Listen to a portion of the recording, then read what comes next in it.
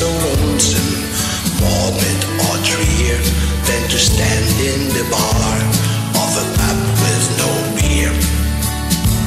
No, the publican's anxious for the quota to come, and there's a faraway look on the face of the pub. The maid's gone all cranky and the cook's acting queer. Oh, what a terrible place is a pub with no beer. Then the stockman rides up with his dry, dusty throat. He pressed up to the bar and pulls what from his coat. But the smile on his face quickly turns to a sneer as the barman says sadly, the pub's got no beer.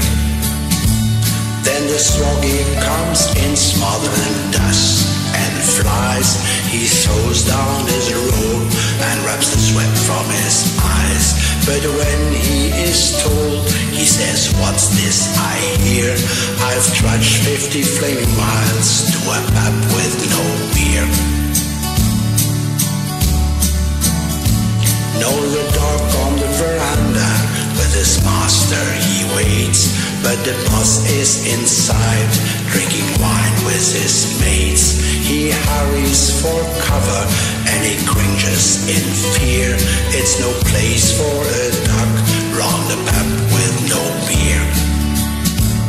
Old Billy the blacksmith, the first time in his life, has gone home cold sober to his darling wife.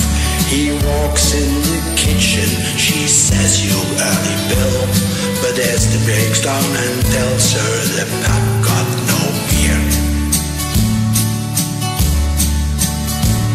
It's lonesome away from your kindred at all, by the campfire at night where the wild dingoes call. But there's nothing so lonesome, morbid or drear, than to stand in the bar of a